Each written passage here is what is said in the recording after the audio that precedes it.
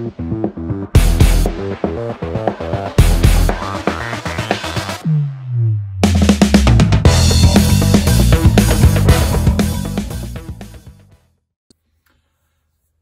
guys, thanks for tuning back into the channel. Today, I gotta talk about one of my addictions. I've got a lot of addictions when it comes to fishing tackle. I collect tackle of all different variations, antique stuff, new stuff, custom stuff, you name it, I like to have it. I've spent probably way too much money on tackle, but it's an addiction and I can't help it, so it is what it is. And so one of the things I want to talk about today is custom crankbaits and when they excel. You know, with some of the recent tournaments that have been going on with this cold water, I've gotten a couple of people reach out to me and ask me specifically about when to use a custom crank, like a flat side wood crankbait. Are they worth the investment? Are they better than some of the other stuff that's on the market? And yeah, so I want to talk a little bit about them today and kind of get into that.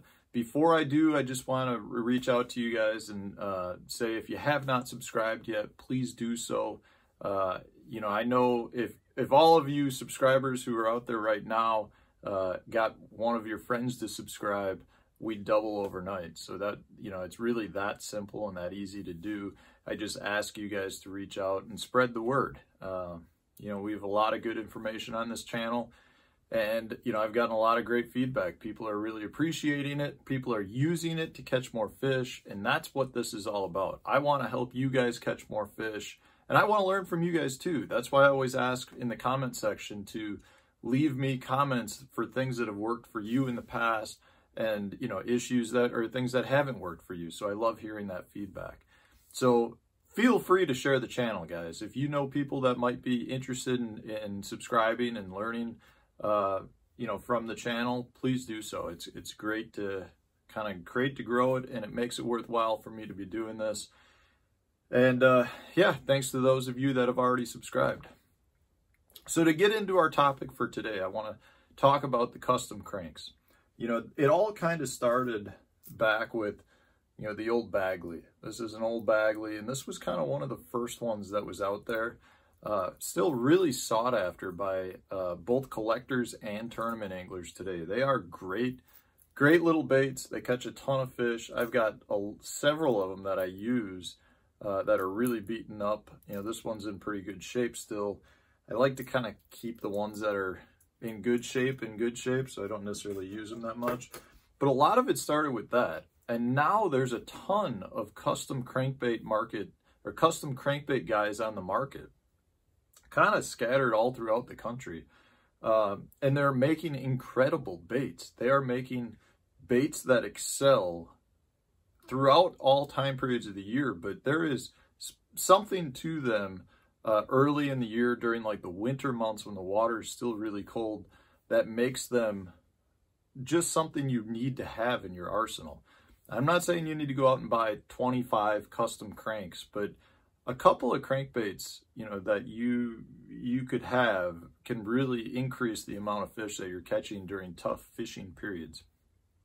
You know, there are just way too many to mention. I'm not really trying to get into it. I do want to just kind of show like the variations. I mean, I've got so many cranks here, it's ridiculous. So these are RP customs, dropped one.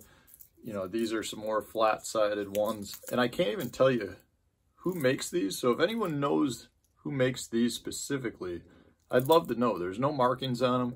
I bought them years ago. I have a whole box full of them. I got a really good deal on them, and they work great, but I'm not sure who makes them. Like this is a Gandy.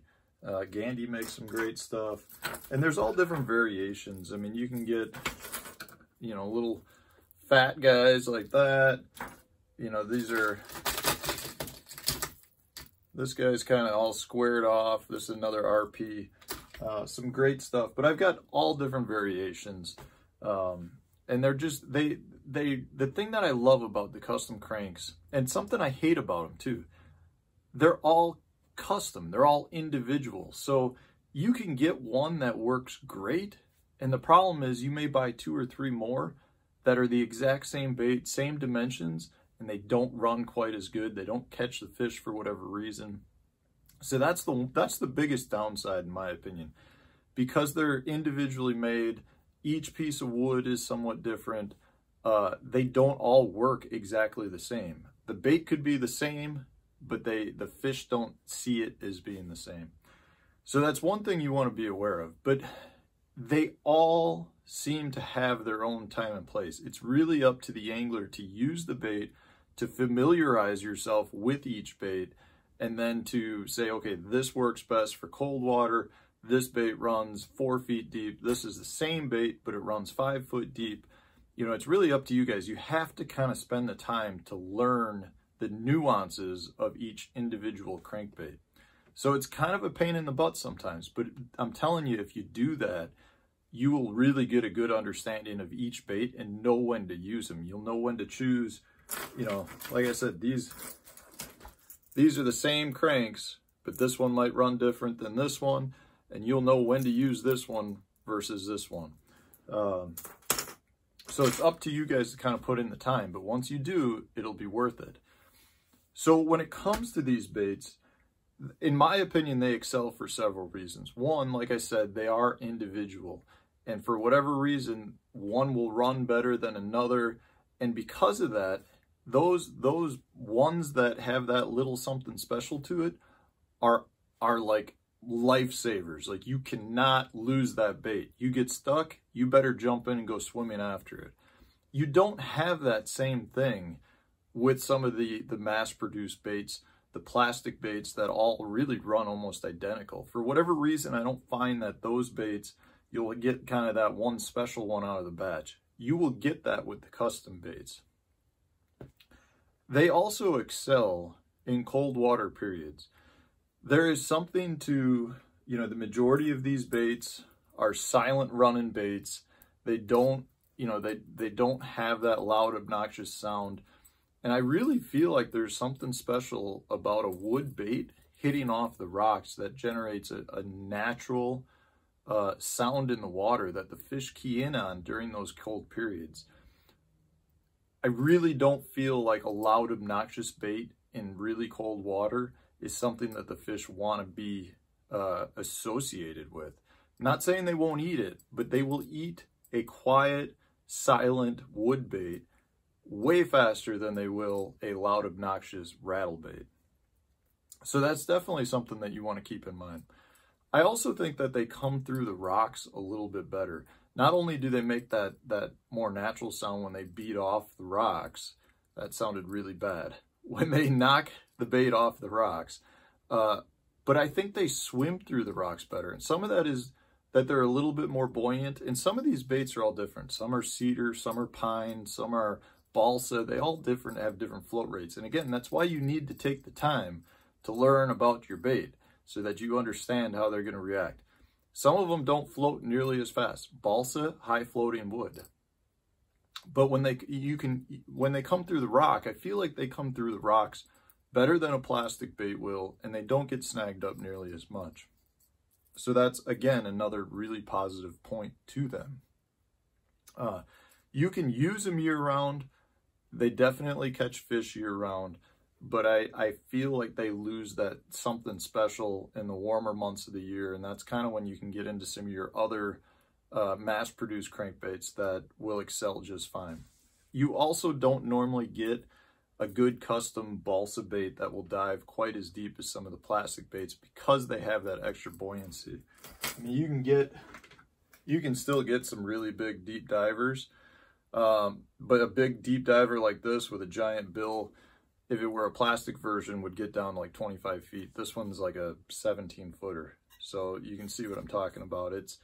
They're just more buoyant. They don't get down quite as deep. That's another reason why I think the majority of them excel in like that 6 foot of water or less range, which again, during this time of year when the fish are transitioning to winter into spring, that's where a big majority of the population will be, is up shallow. they're up against the rocks, they're up against wood. Things that are absorbing heat is where the fish are going to be this time of year. So that's definitely something that you want to be aware of. That's where these baits excel, around rock and around wood. And this time of year, that's where the fish are. So guys, in my opinion, you should have a couple of these in your arsenal. Again, it's not something I feel like you need to go out and have 30 different crankbaits that are custom made that cost $20 to $40 a pop. But there are times that they truly do excel.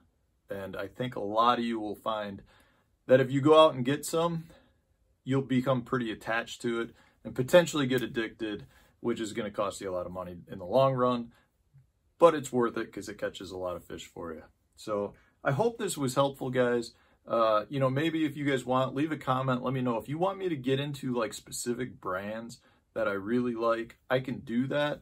I just didn't want to make this like a sales pitch for any of these companies. It's really more just about, you know, are they worth it and when do they shine?